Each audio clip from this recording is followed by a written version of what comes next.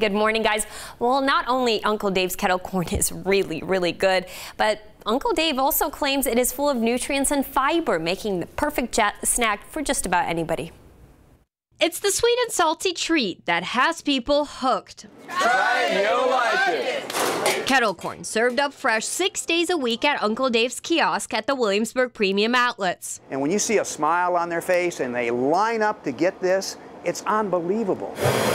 David Tufte says the idea for his stand just popped out of nowhere.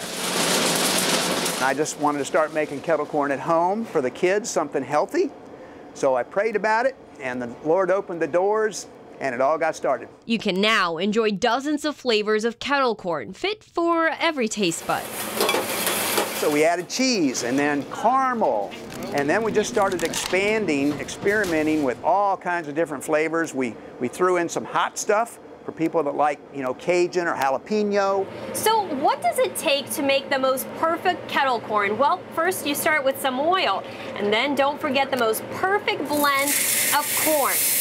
Once you get that going, you can start stirring, but not before thinking safety first.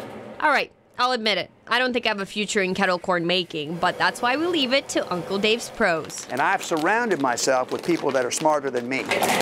Okay, so that's why we're successful. So successful, David has expanded his business to now ship online, as well as franchise opportunities, helping spread the goodness all over America. We've been so blessed, and the Lord says, if you've been blessed, then you need to bless others. So we bless others in the whole process. So notice that I said they only operate 6 days a week. Yeah. Because Uncle Dave really believes that Sundays are for going to church and spending time with family, so he lets his family have family time and his employees as well. But that popcorn is so good.